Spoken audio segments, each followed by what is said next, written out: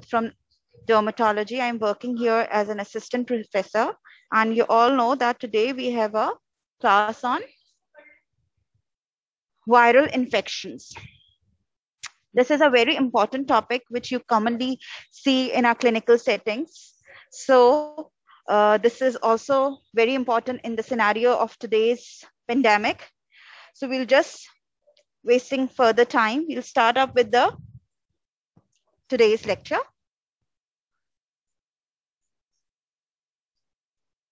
Okay, now to start off with, what is a virus? Virus, you all know, is an infective agent which consists of a nucleic acid center located DNA or RNA within a protein shell, the capsid. This you cannot visualize with your naked eye. You need to have a light microscopy for this. This agent is inactive outside its host, but it has very tremendous ability to multiply within the living cells of the host. Now, have a look at the picture which we have discussed. This is the DNA material or the RNA material, the nucleic acid. Okay.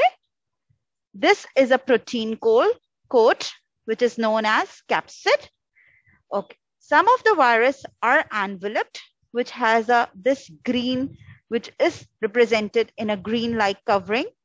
This is made up of fat, but some of the virus lacks this envelope, and these are the spike proteins, which are specific for attacking the specific cells. Okay, this is the whole structure of a virus, the infective material.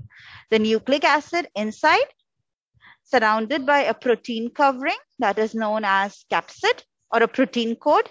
Then some of the virus have this envelope and some are non-enveloped. And on this protein coat or the envelope, we have these small tiny projections which are called as spike proteins.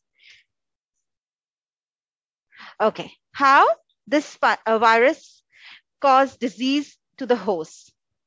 The portal of entry could be mucous membrane through inhalation or ingestion or via contact. Different modes of entering into the body. In the skin, we are more concerned about the pathogen entering through the contact or sometimes inhalation. Like in certain virus, we'll see like herpes simplex can also be acquired through inhalation. Skin acts as a portal of entry in majority of the cutaneous manifestations which are caused by these viruses. But again, the inhalation is also a mode of transmission. Once they enter into the body, they are taken up into the specific cells by phagocytosis or endocytosis. After the entry, the pre-existing cell enzyme, the enzymes which are inside the cells, actually trying to remove it or damage the capsid, release the nucleic acid. Okay, that protein coat is denatured or ruptured or damaged, and this causes the release of nucleic acid. Once this nucleic acid is released, it goes through the process of transcription, translation, making multiple thousands, millions of copies of this viral nucleic acid, and this is how the disease manifestation starts. Okay, now a little brief discussion on the classification of the viruses. Viruses, the nucleic material, some of the viruses are DNA viruses and some of the nuclear material are the RNA viruses. Again, the DNA viruses could be a single-stranded, it could be a double-stranded, or it could be a complex thing. Single-stranded, double-stranded, or a complex, a mixture of both. Again, they are non-enveloped, enveloped, and non-enveloped. They are further classified into enveloped and non-enveloped. The most important we are considering here are this herpes viridae family, which belongs to a double-stranded DNA virus, which will be discussing the diseases like herpes simplex virus and varicella zoster virus. So this herpes viridae family is very important in the DNA viruses, which are double-stranded. As another, with respect to the dermatological manifestation, The other important family is this poxviridae. Okay, we'll be discussing this like molluscum. Okay, the disease causes mollusca. This is the classification, a broader classification, not a detailed one, but a broader classification that you would be able to remember. That's DNA viruses. Now the RNA viruses. These RNA viruses are also again divided into similar single-stranded and the double-stranded. Again, they are divided into, each of the group is usually divided into envelope and non-envelope, while the double-stranded has only non-envelope and the single-stranded are only enveloped as well. Here, which class which are we going to mostly concentrate is this paramyxovirus of measles. Okay, this filoviridae family has dengue virus and this coronaviridae. Okay, so we'll be discussing some of the most important cutaneous manifestations which are caused by these number of DNA and the RNA viruses.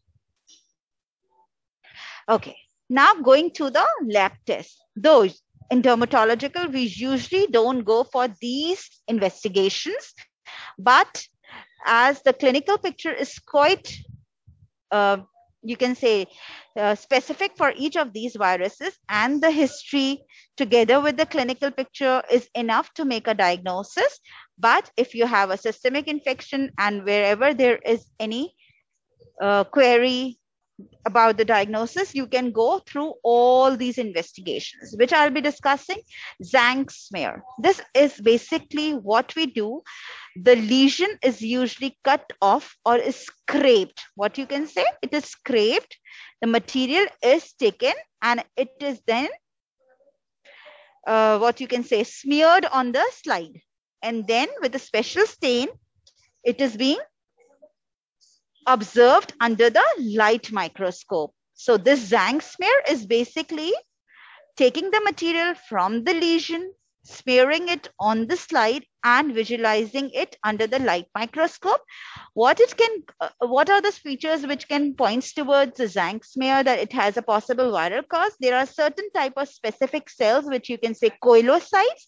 These are the specific cells which are infected by the viral antigen and has some special characteristics. Along with that, may have some giant cells, clusters of cells with multinucleation that can hint towards a viral infection. Cultures of the tissue, cultures of the skin samples, scraping can be done. This is usually requires specific cultures of cells, or sometimes it can be done on egg and certain other medium. Histology. The diagnosis can be very much well established with the use of skin biopsy and sending it to the histopathology. Electron microscopy. This is different from light microscopy. Here you see the ultra structures of the cells. Okay. So these are the few investigations which can be done from the direct tissue. Vesicle fluids can be taken on the glass slide for all these things like zinc smear, electron microscopy. Now, these are the tests which is usually done. Fluorescent antibodies are usually taken from the tissue as well. We use the tagged antibodies to see it under the fluorescence microscope. These antigens combined together with certain antibodies give you fluorescent. These PCR are reverse transcriptase PCR. These are very much diagnostic and they have a very high yield and they can be very helpful in diagnosing, like what we are doing for the coronavirus, in which we are taking the samples from the nasal areas or the throat. So you can have these tests. Then the serological tests are very important. The serological antibody tests, which should be ideally done with 2 samples, one at the onset of the rash and the second on the 10th day. So this will help you to differentiate between the this increase in the titer of the antibodies between these 2 tests can helpful for the diagnosis. So you can go through all these tests like zinc smear, culture, histopathology, electron microscopy, fluorescent antibodies, these RNA PCR, reverse transcriptase PCR, or the serological test. Okay. Okay, now to start with the specific disease The first and the foremost is the herpes simplex virus infection. This is the commonest infections which are present throughout the world, affecting usually the whole of the population.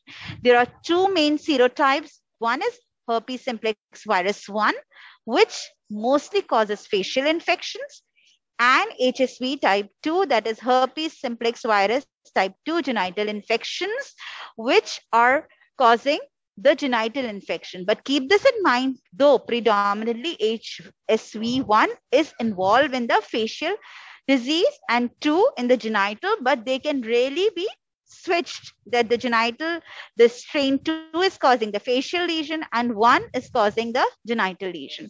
What is the mode of transmission?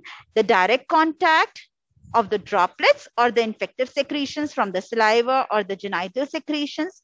Okay, one thing very specific about this group of DNA virus is that it stays persistent in the ganglia of the sensory nerves, innervating the primary infection site.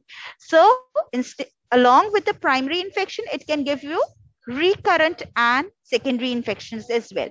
Primary infection is one that occurs in the host which has never been affected by this virus previously, that the host is seronegative. The host lacks the antibodies. Okay. So primary infection we'll talk about. This is commonly termed as herpes labialis. The causative organism is again HSV type 1. This herpes simplex virus infection, this is the herpes simplex virus infection of the mouth and the lips. Herpes labialis is the infection of the mouth and the lips, which is caused by herpes simplex type 1. There are certain triggering factors which can be play a role in the recurrent infection, like simple trauma, fever, infections, ultraviolet light. Okay. How do they look like? The primary herpes simplex virus 1 can present with the small clusters, vesicles. Look at the picture on the right side. They are a group of vesicles which are present on the lower lip, or they can be present anywhere on the face as well in a group-like distribution. But keep this in mind, we'll be discussing the herpes zoster infection that is different from it. That is caused by varicella, and here we are talking about herpes simplex. It does not involve the whole dermatome. It is usually localized to a small site. Okay, the commonest presentation which we'll be seeing is gingival stomatitis. Let's go to the picture here. Whole erythematous gingiva. This is the commonest and a very painful presentation. These are the different presentations. Oral ulcers, ulcers present on the tongue, the pharyngeal wall, the lips, and the gingiva. Any type of presentation can come up in this herpes simplex infection. Okay. What are the symptoms? The patient has high-grade fever. He's restless. There is excessive dribbling from the mouth as the gingiva and stoma, the stomal mucosas are involved. Drinking and eating become very painful. Breath is foul smell. Gums are swollen and red and they can bleed easily. Whitish vesicles, they can be present that evolved into ulcers on the tongue, throat, palate, and inside the cheeks. And there are localized lymphadenopathy. Usually, what is the recovery time? It is 2 weeks. It can recover, the patient can recover within 2 weeks. Keep this in mind. In the acute infection in the oral mucosa, sometimes the vesicles are very hard to differentiate because they rapidly go through ulceration. Okay, so this is the herpes simplex virus infection causing herpes labialis. And the other presentation is herpes gingivostomatitis. So you can have either of these presentations. But this is primary, that the patient has never been exposed to this infection previously. Now, the recurrent infection.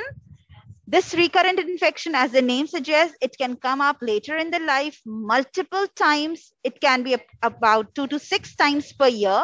But how will you differentiate? The patient will give you a history of previous lesions occurring on this lip, around the lips, around the genitals, around the other areas of the face. But how would the vesicles look like? They are smaller and they're more closely grouped. They are smaller and they are more closely grouped, and most frequently, what are the sites? The face, particularly the lips. Itching and the burning, mild tingling sensation can be present. Healing is usually 7 to 10 days. In the primary lesion, the healing phase takes a little longer. And in this, the healing might be a little early, and the person may have constitutional symptoms of fever, pain, and enlarged lymphadenopathy. Okay, these are the pictures you can see. This is simple what you'll name this presentation: herpes labialis. Okay, herpes simplex. They can be present in the buccal mucosa, in the mucosa over the tongue, over the pharyngeal, posterior pharyngeal walls, uvula, or the gingivostoma. Okay, now there are a number of complications which can come up with even the cutaneous manifestation. The primary infection which has occurred in the patients for the first time can give rise to complications like eczema herpeticum. You not be very much familiar with this eczema herpeticum, but what is this? This is again a cutaneous presentation of an exaggerated, or you can say a complication of herpes simplex virus. How does it present? There is a widespread eruption of umbilicated lesion. What is an umbilicated lesion? These are the papules which have a central dip or a depression, just like the umbilicus of your in the abdomen. So these lesions can come up with a very rampant presentation, pharyngitis. Systemic complications could be pharyngitis, encephalitis, or even lower respiratory tract infection. Now, there are a number of other complications which can be seen with the recurrent herpes simplex. The cranial nerve palsies, where they are affect the areas of the involvement, can come up with the cranial nerve palsies. We have neuralgic pain, then we have trigeminal neuralgia, eczema herpeticum. There are a number of eye complications. If these clustered lesions are present around the eye, we can have keratoconjunctivitis, dendritic ulcers, iridocyclitis, chronic lymphedema can occur. The swelling and the lymph fluids can flow out from the lymphatics. They can produce with lymphedema, erythema multiforme. This is again a cutaneous manifestations in which we see targetoid lesion. Bell's palsy can occur if the facial nerve is involved, and then there is again meningitis. So this herpes simplex, though looking very simple and benign, but can have a number of serious complications. Now, going to the next counterpart, that is herpes simplex virus 2, which we discussed that the herpes simplex has mainly two types, herpes simplex 1 and 2. 2 is mainly limited to the external genitalia. Okay, and this mostly affects the people after puberty. Again, the mode of transmission is through the direct skin contact, and the recurrence is more frequent in this type, that the patient might have even more than 2 to 6 episodes of this infection per year. Again, the initial vesicles rapidly break down into painful ulcers. You can see the picture showing tiny small water droplet like these are vesicles. All of must be familiar. Water vesicles, these are tiny fluid filled lesions which are less than 0.5 centimeter. These vesicles may not be visualized as they ulcerate very quickly. This is another picture. You can see that there's a development of a large ulcer over the glands and the shaft of the penis. And these are the small, please concentrate on the pictures. Okay, these are the tiny vesicles, small erosions, and this is a big ulcer. All the vesicles, what you can say, combined to form a big ulcer. What are the symptoms? Again, they can present primary infection for the first time, and the recurrent again in a previously infected individual. They can have general malaise, sore and pain, very painful. The hallmark is the pain. Keep this in mind. Herpes simplex virus 2 is known for its painful ulcers. Lymph nodes enlarge and tender, and they can have pain and dysuria, which is more common in the females. In the recurrent infection, again, the clusters of small vesicles, which we have discussed in the herpes simplex virus 1, and the episodes are of shorter duration. In the herpes simplex primary, episodes are usually lasting for 2 weeks, and in this, what you can say, recurrent, these episodes finishes off in a shorter duration. Okay, again, the complications depending upon the site, they can come up with the radiculopathy, sacral paresthesias, urinary retention, constipation, impotency, urethritis, proctitis. If the viral strain is type 1, they can come up with pharyngitis and certain urticarial lesions, small bumps and wheals all over the body. So these are the complications of herpes simplex virus type 2. Now, a brief discussion on the treatment. How will you treat the patient with herpes simplex? You can you will give topical antivirals, which are acyclovir, penciclovir, idoxuridine cream, but this is usually for the mild labial herpes simplex. Keep this in mind. They are not used for the severe one. They are usually for a very mild disease. Patients usually come up with the severe infections, especially of the genitals, and what they are prescribed? They are prescribed oral acyclovir. That's an oral antiviral, and this is to be taken in a dose of 200 to 400 milligram 5 times a day for 5 days. Oral veracyclovir, these are the newer antivirals, valacyclovir and famciclovir. The patient who is having these recurrent episodes of viral infection, recurrent herpes simplex, should be kept on a prophylaxis for frequent reactivation, which is a dose of 200 to 400 milligram again, or once or twice daily for about 6 months. Keep this in mind. Okay, this is only for the 5 days, and this is for 6 days for the recurrence. Now, going to another very important virus which causes a very well-known diseases like chickenpox and herpes zoster.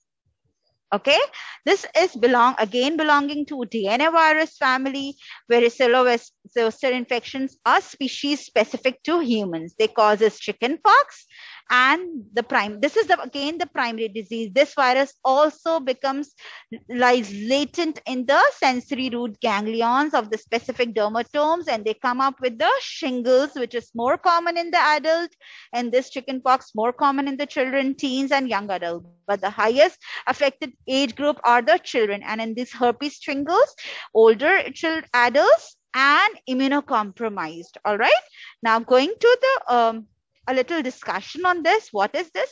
This disease has a prodromal illness for about 2 days. The infection manifests 14 to 17 days after the exposure. So the incubation period is 2 weeks to 2.5 weeks, which means that the rash will come up after even this time. What is the rash like? It starts with a raised pink or red papule, which breaks out over several days. These are again started with the small vesicles, which are formed from the raised papule. The initial lesion is a pink papule. Papule is the smallest raised lesion, less than 0.5, and then it becomes fluid-filled. And then there is a crusting. So it passes through different stages.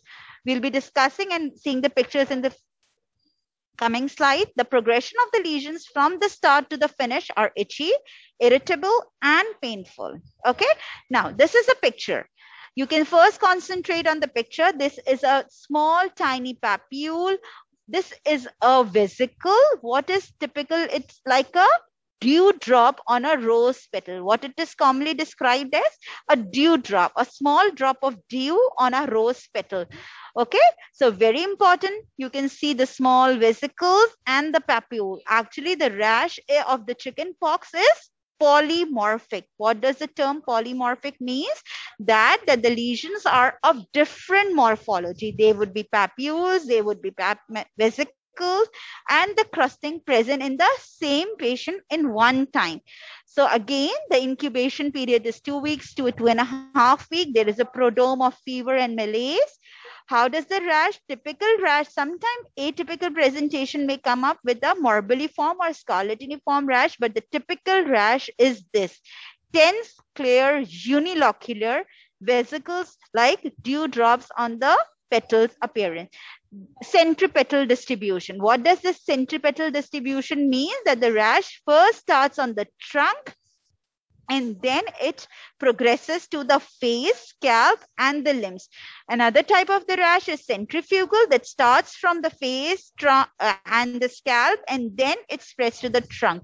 So here the rash of chickenpox is centripetal. That is, again I'm describing, it is present on the trunk and then it progresses ahead.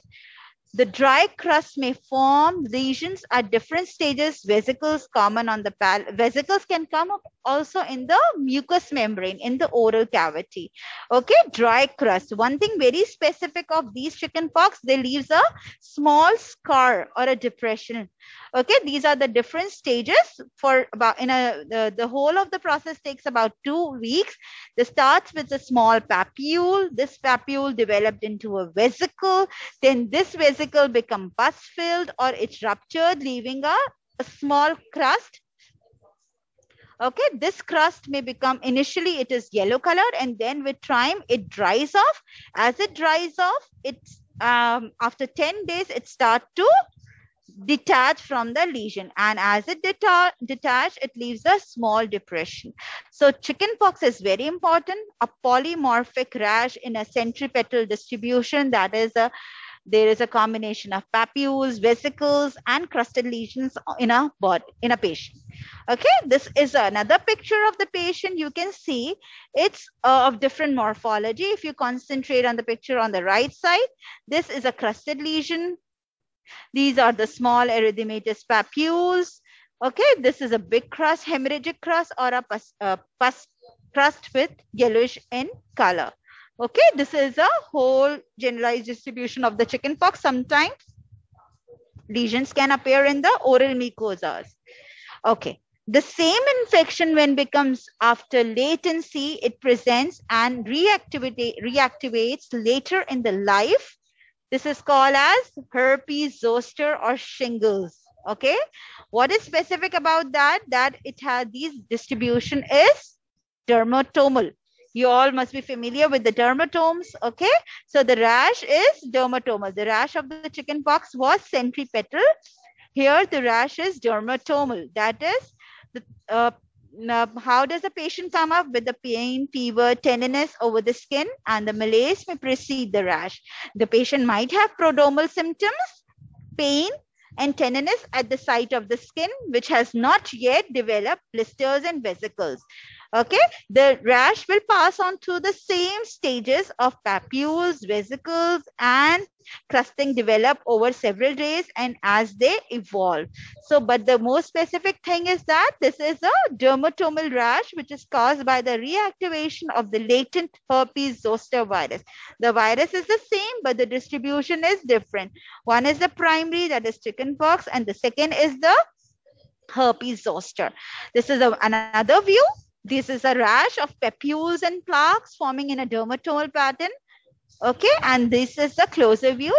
These are the fluid-filled vesicles, and these vesicles become older, they become pus-filled, then they crust, and they heal off with a little scar.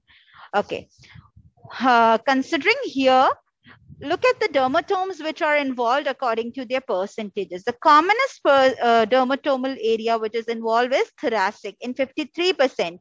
And then cervical is involved in 20%. Then cervical, trigeminal ophthalmic is involved in 15%, and the lumbosacral area is 11%. So mostly thoracic and cervical, and ophthalmic division also come up. This is the thoracic. This is the picture of ophthalmic, and this you cannot actually very clearly see which areas, but these are the percentages. Okay. Sometimes the patient might not have the eruption of the vesicles at all, and they only complain of pain and burning in that area. That is called herpes zoster lacking eruption. Another term for is that herpes zoster sine eruption. Okay, the patient may present with the chest pain, with the back pain, with the facial pain, and later on their eruption occurs. These are the typical pictures.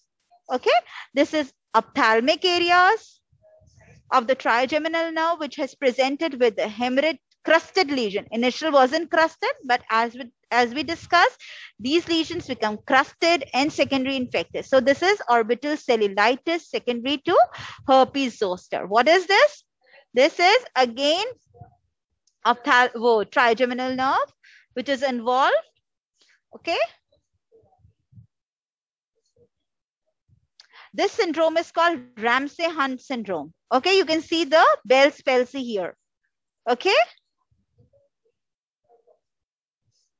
Okay, the complication of disease is that the patient present with chronic peristatic neuralgia. What is that? That the patient's pain may persist 1 month or even 3 months after the eruption. The most common complication of this herpes zoster is post-herpetic neuralgia. What is it? Post-herpetic neuralgia, very tingling, current-like sensation, burning pain in the distribution which has been affected by these vesicles and lesions. How will you treat the patient? Again, antiviral, but here the antiviral are given in high dose, that is 800 mg for 7 days. And they are best if they are started within 72 hours of the eruption.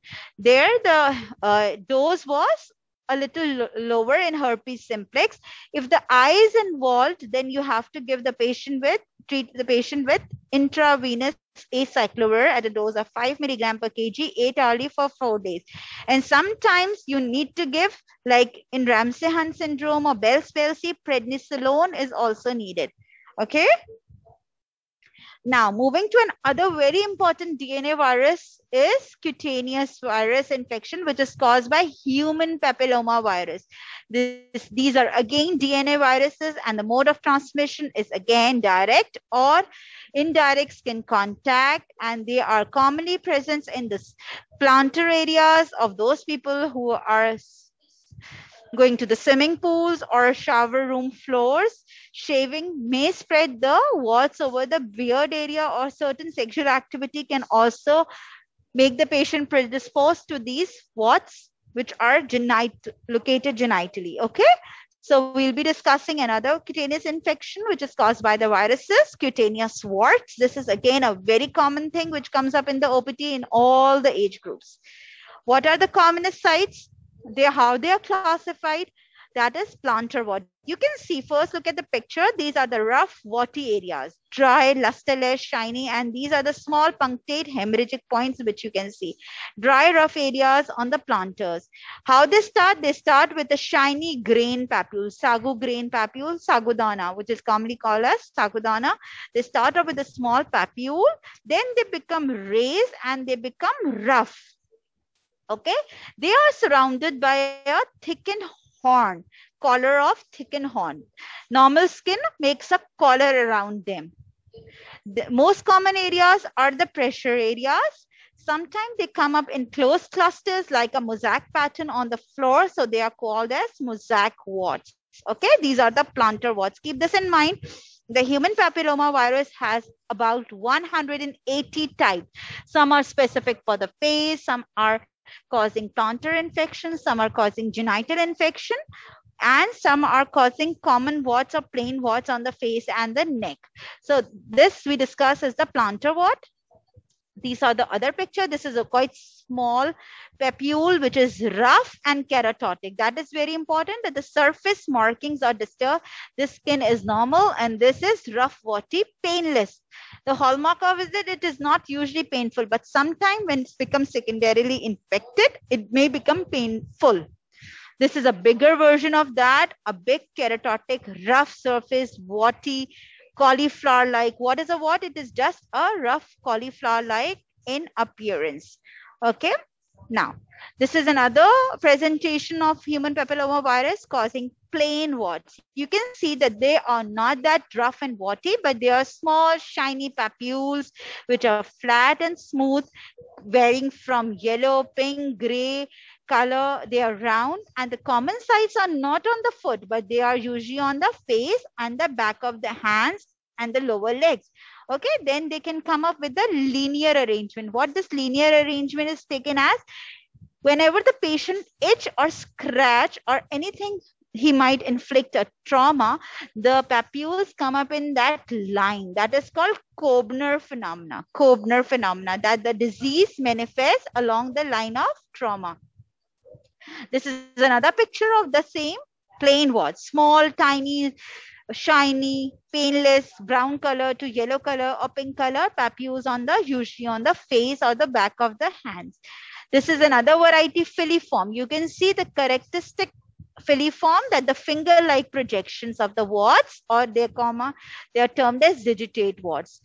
They are irregularly distributed. They can be clustered, and they are again usually present on the face and the neck, but they can also come up on the scalp. The common sites are the scalp for the digitate warts. Okay. Periungual wart. The periungual warts are very resistant to treatment. They can come around the nail, in the nail folds, under the nails, and the nail biting may increase the risk of infection. This again are very rough, dry looking, thickened areas. Common warts, these are again warty lesions present on the dorsum of the foot. They have a firm papule, rough horny surface. They are usually symptomless.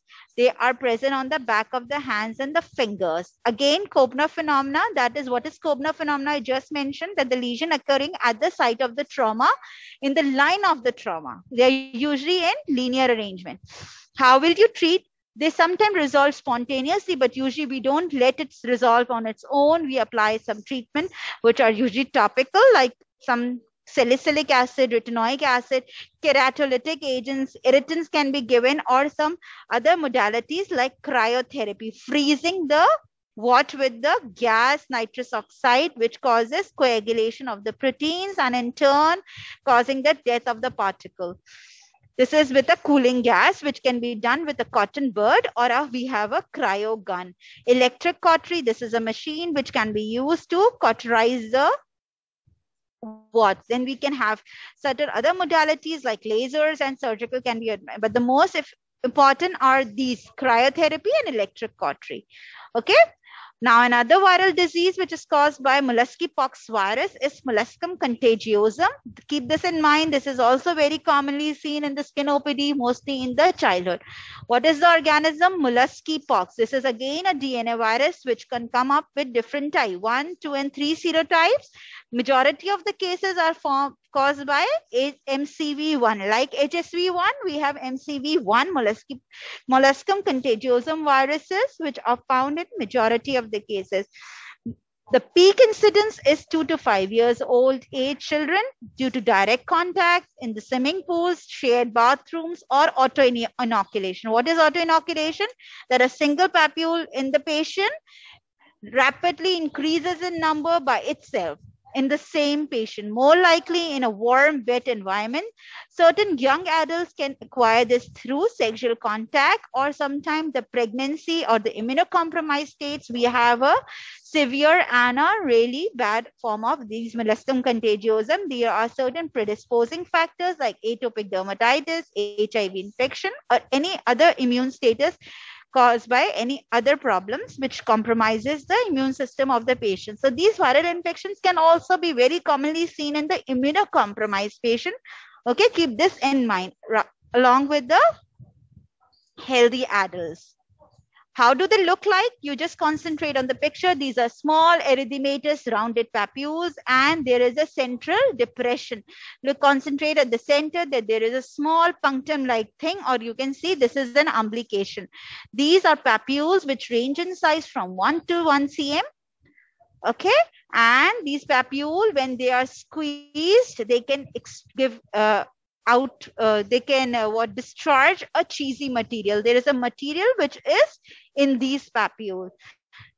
They can present in different stages in the same patient, and they will resolve within 6 to 9 months. But again, we'll not let them resolve on its own. We'll give the treatment to the patient through treatment like caustic destruction, like trichlor-TCA, which is commonly trichloroacetic acid, and certain other caustic agents like phenol, certain irritating cream like tretinoin, adapalene, potassium hydroxide, and simple extraction, that is puncturing it with a needle or with a toothpick stick and then squeezing out the cheesy material. Okay. Now moving to the RNA viruses. We have just completed the certain DNA viruses which were very important, like herpes simplex, varicella zoster, human papilloma virus, and molluscum contagiosum virus. Keep this in mind. Now we are moving on to our RNA viruses and the viral infection, this dengue, which is caused by a mosquito. The vector is the mosquito, but the virus is belong to a Flaviviridae family. And how does it present? The wide range of infection from asymptomatic to severe dengue, hemorrhagic fever, and dengue shock syndrome, which has a high mortality. What is the incubation period? It is 3 to 14 days, presenting with a high grade fluctuating fever. Now, how does the rash look like? This is a rash, a maculopapular rash. What is it? It is a maculopapular erythematous rash, which is blanchable. In this picture, it is being very clearly seen whenever it is fresh or pressure is applied to it, the lesions blanch. Maculopapular rash, that is a combination of macules and papules. How does it start? The rash develops usually on the third or the fourth day of the fever in half of the patients, which may be macular, maculopapular, scarletiniform, or petechial. It fades when the fever subsides. On usually around day 7, mucosal involvement is seen in 30%. Okay. So this is a rash of dengue fever. Usually the treatment is symptomatic if the patient is having itching, anti-allergic, and certain soothing creams and lotions can be prescribed for the patient in dengue. Now, very important again, measles, RNA virus infection. Common age group are the young children's. This belongs to RNA myxovirus family. The incubation period is about 10 days to 12 days. How does the disease start? A high fever, a prodrome of fever after the exposure of the virus, and which may last for 4 to 7 days. What are the other features? A runny nose, cough, conjunctivitis, red and watery eyes. All right. What does the rash look like? The rash is again a maculopapular. What is this rash? A maculopapular rash. But this rash again has certain specific feature. What is the one specific features are the Koplik spots. This is the mucosal involvement in which you see small white spots with the red surrounding area. You can see here, there is a central white area, bluish white areas, which is surrounded by the red areola, which is present inside the buccal mucosa, usually on the second day. If the patient comes later on, these spots will not be visualized. They are usually present opposite the lower second molars. Okay. The rash on 4th day of a rash erupts usually on the forehead and behind the ear. The rash started from the forehead and behind the ear, and then it spreads downward like this is a caudal spread of the cephalocaudal spread of the rash, that it starts from the forehead, from the top and the back of the ear, and then it descends downward from the face and eventually to the trunks and the limbs within 24 hours. How long the rash lasts? It lasts for 5 to 6 days and then it fades away. You can see the patient has conjunctivitis, photophobia, rhinitis, fever, and the widespread maculopapular rash. Again, the rash itself does not need any specific treatment, but you can give the patient symptomatic treatment for the fever, for the itching of the rash, anti-allergic, and vitamin A helps to clear the patients quickly and prevent it from its complications. Now, talking about the coronavirus, which is an RNA virus, which have shown some cutaneous manifestations, which can be very different, like a morbilliform rash, similar to the measles or dengue, which we have discussed, the papulovesicular rash, like the chickenpox rash, which we have discussed, the petechial rash. The petechial rash is usually seen in vasculitis.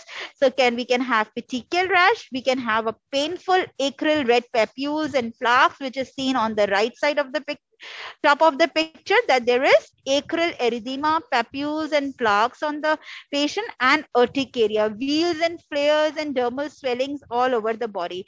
So this rash can come up in a patient of coronavirus, like the papules and nodules on the hands and the feet, the papulovesicular rash on the body, and the maculopapular rash.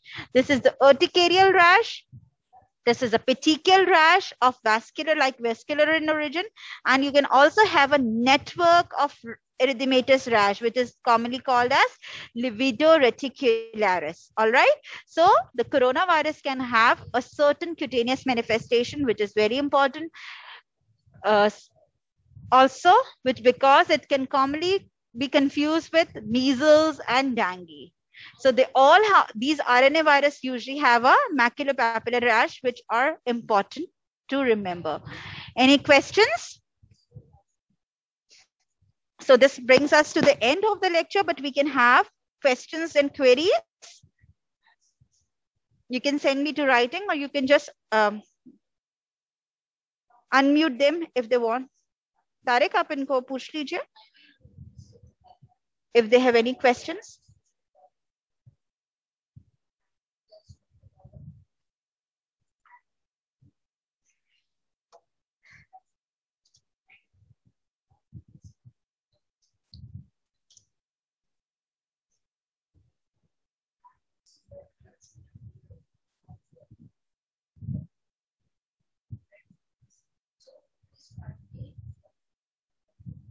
Hello? Can we have some questions, please?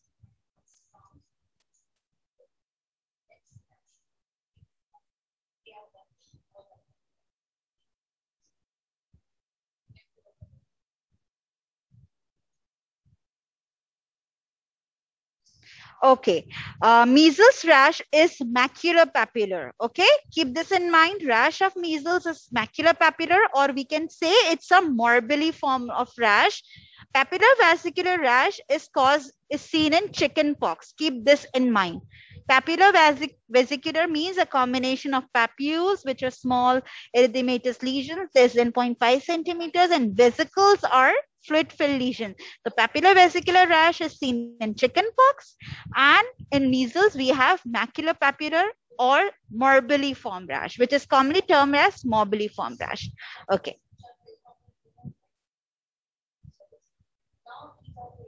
No, it is not necessary if anyone has chicken pox. It depends upon the immune status of that patient in the future. Anytime if the immune system go down, the patient have this shingles, but it is not necessary for everyone to have shingles. Okay, keep this in mind. The virus may lie latent even for lifelong without manifesting. And sometimes also understand the babies can also come up with the shingles before they have any chicken pox. What is the reason? Their mothers might encounter this chicken pox during the pregnancy, and the first manifestation in the baby might be even herpes zoster. So it is not necessary for everyone to develop shingles.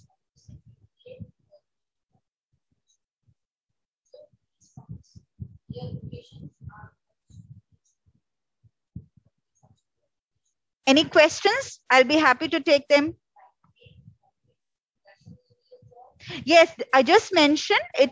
Patient can develop chicken pox.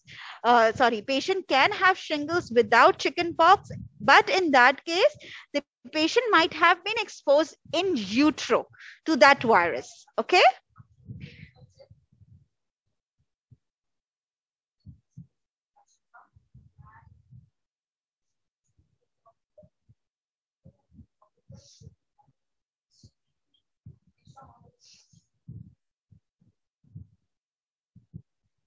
Okay, how to differentiate from the rash of molluscum contagiosum and varicella?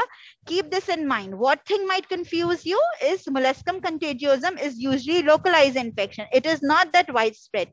But the herpes zoster that is caused by varicella zoster can be localized. So what is the symptoms? Both of the rash start with the vesicle. The molluscum does not go through all these stages of vesiculation, pustulation, and crusting. And the molluscum rash is not painful, while the rash of the chicken herpes zoster is localized to the dermatome and it is painful. If you are confusing molluscum contagiosum with the chicken pox, that's quite different. The patient would have constitutional symptoms of fever, malaise, body aches, cough, and the rash would be very much widespread. For the molluscum, the rash is very much localized. They are not involving the whole of the body. I hope this clears you.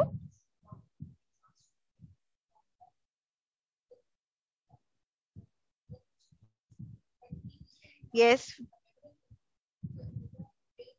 More questions are welcome.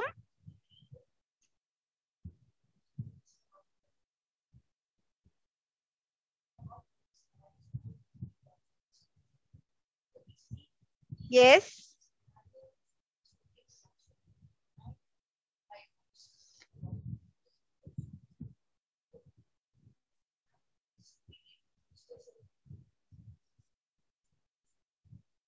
Yes, we can have some more questions. I think we have a few minutes left.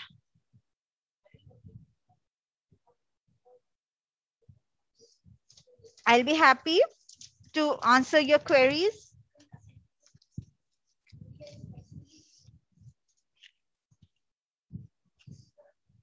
Anyone? Any kind of query?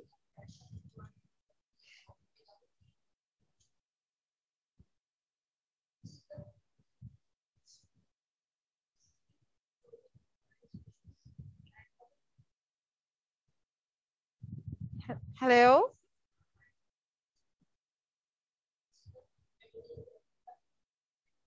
Okay, molluscum has a dip that is commonly as known as umbilication, and this chickenpox infection is very much widespread. Okay, and in this, the rash is acute. Molluscum usually has a patient usually has a long history. These infections are very important.